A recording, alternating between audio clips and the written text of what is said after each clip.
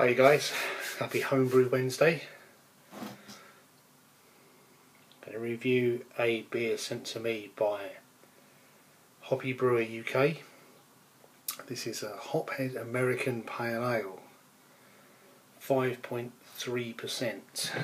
ABV. So let's open her up.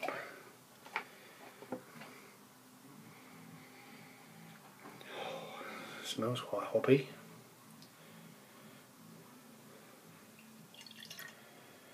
He tells me this has been aging for a while. It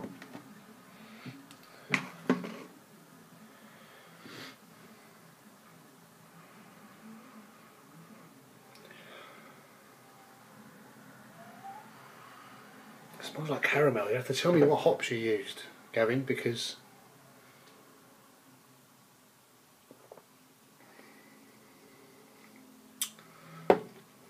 now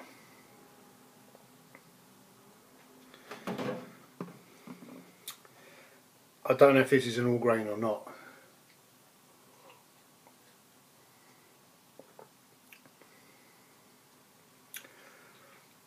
It must be, because I don't think he does kits anymore. But it's got like a kit taste to it. It's not offensive, it's a nice beer, full of flavour, dark colour on it. It is as dark as it is on the camera. This one it's picked up correctly.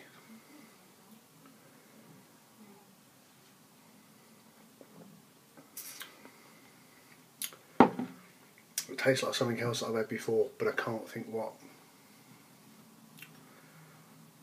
It'll probably come to me when I finish the video, but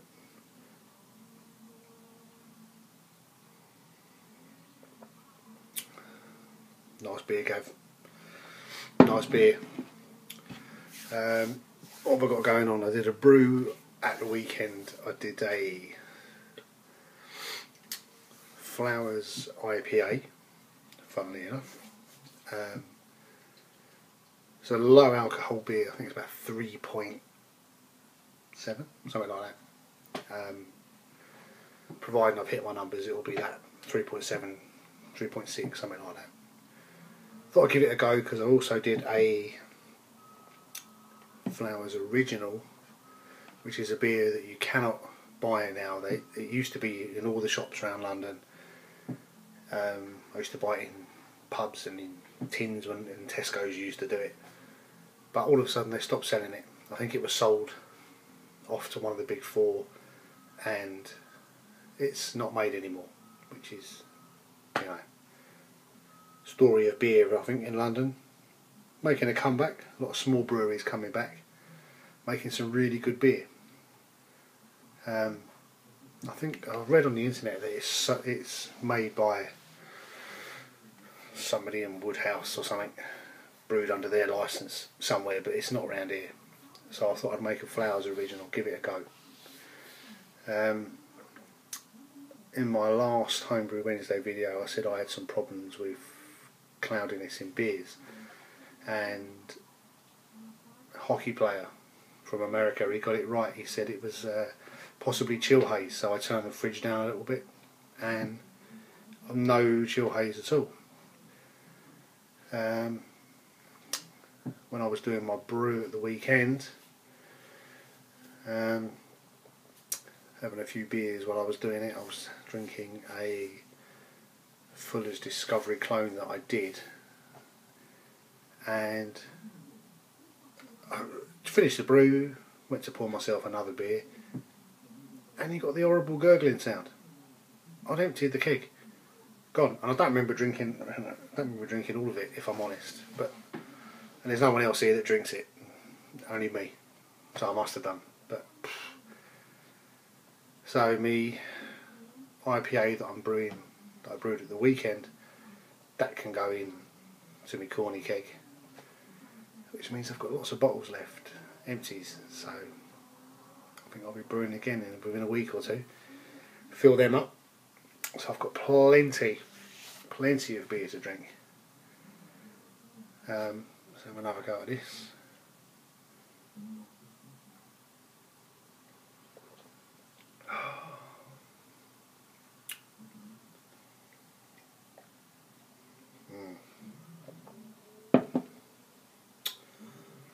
No, I'm trying to think what it tastes like. I did a kit beer once and it tasted very much like that. I think it was Milestone's Lion Pride, if my memory is right.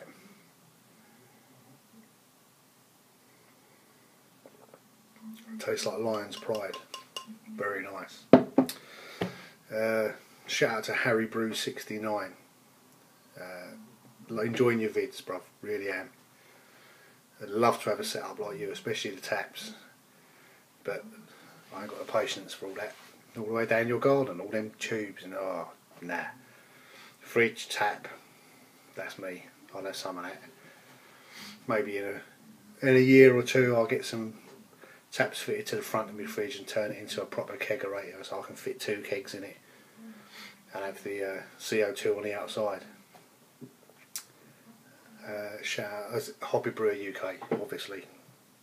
Cheers, Gavin. Thank you for sending me the beers. If you feel like sending me a Brumbo beer, I'll have one of them. That'll be good. I'll review that for you. And I will, if I can, I'll bottle one of these. I'll send you one of the Flowers Originals, Gav, if you want. Let me know in the comments if you want one. And I'll box up a couple of beers and I'll send them off to you. I haven't got much else going on. So, happy Homebrew Wednesday. And as SJ Paul would say, enjoy the fruits of your labour. Brew beer. Thanks, guys.